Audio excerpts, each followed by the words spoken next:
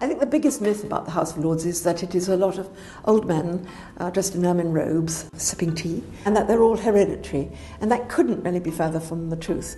I came into the House of Lords in 2004. My background is in international development and human rights, and I think that that is always a useful skill to have when one is debating and revising legislation, which after all does affect people and their lives.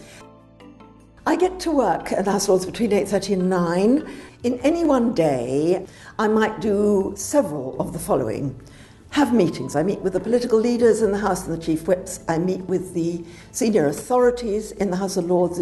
I meet with individual peers who come in to talk to me. I meet with school children. I will meet with various interest groups. I most probably will meet with the Speaker of another Parliament. I then sit on the woolsack. Now, this is a major part of my day. I process through the House and I follow the mace into the chamber of the House of Lords and I open the House. So I'm always in the House when oral questions take place, and this is the most lively part of the House of Lords day. And then in the afternoon I might have a foreign ambassador come see me, a foreign speaker, and in the evening there may be there are probably 2 or 3 receptions. The Lord Speaker also has a ceremonial role.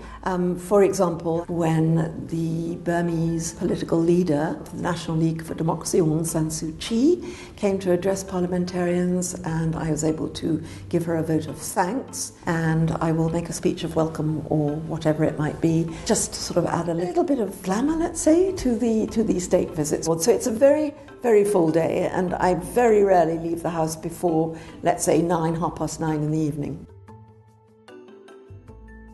I would think that the majority of my day is spent having conversations with people of one sort or another.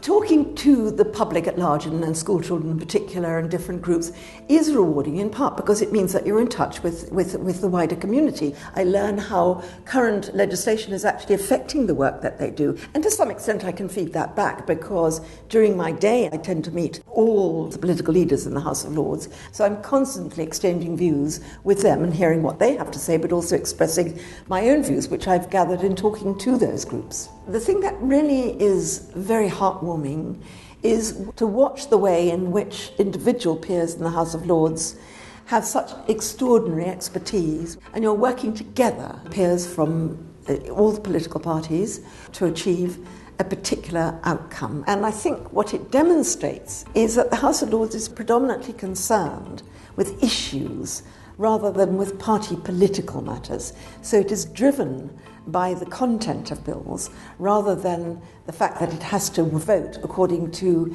a party political dictum. I really do feel it's quite a privilege to be able to be on the inside of political decision making, of watching how politics progress, how bills are achieved, and how they affect the wider community.